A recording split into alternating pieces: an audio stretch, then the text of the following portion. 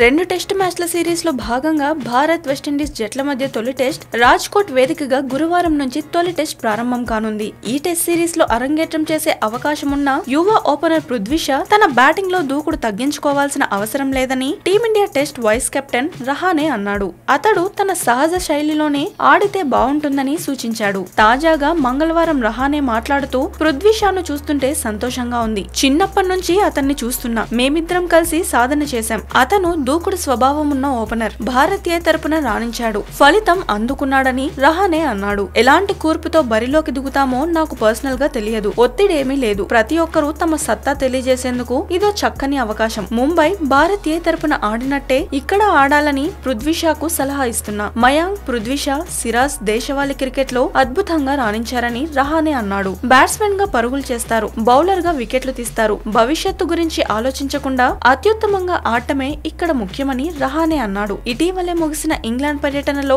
రహానే పెద్దగా రాణించలేదు. అయితే ఆ తర్వాత జరిగిన విజయ్ హజారే ట్రోఫీలో ముంబై జట్టును విజయవంతంగా ముందుకు నడిపించాడు. బరోడా, కర్ణాటక, రైల్వేస్ జట్లతో జరిగిన మ్యాచ్ల్లో ముంబై జట్టు విజయాలు నమోదు చేయడంలో కీలక పాత్ర పోషించాడు. వెస్టిండీస్ తో టెస్ట్ సిరీస్ కు ముందు ఇది అతడికి బాగా ఉపయోగపడింది. దేశవాళీ, అంతర్జాతీయ లేదా ప్రాక్టీస్ మ్యాచ్ ఏదైనా తాను ఒకే విధంగా సన్నద్ధమవుతానని రహానే ఈ సందర్భంగా చెప్పాడు. అయితే వెస్టిండీస్ తో జరగనున్న రెండు టెస్ట్ మ్యాచ్ల సిరీస్ లో కేఎల్ రాహుల్ తో ఓపెనర్ గా మయాంక్ అగర్వాల్, పృథ్వీ షాల్లో ఎవరు వస్తారనే విషయంపై మాత్రం రహానే స్పష్టంగా చెప్పలేకపోయాడు. రెండు టెస్ట్ మ్యాచ్ల సిరీస్ లో భాగంగా తొలి టెస్ట్ రాజ్కోట్ వేదికగా గురువారం నుంచి ప్రారంభమవుతుండగా రెండో టెస్ట్ అక్టోబర్ 12 నుంచి హైదరాబాద్ వేదికగా జరగనుంది.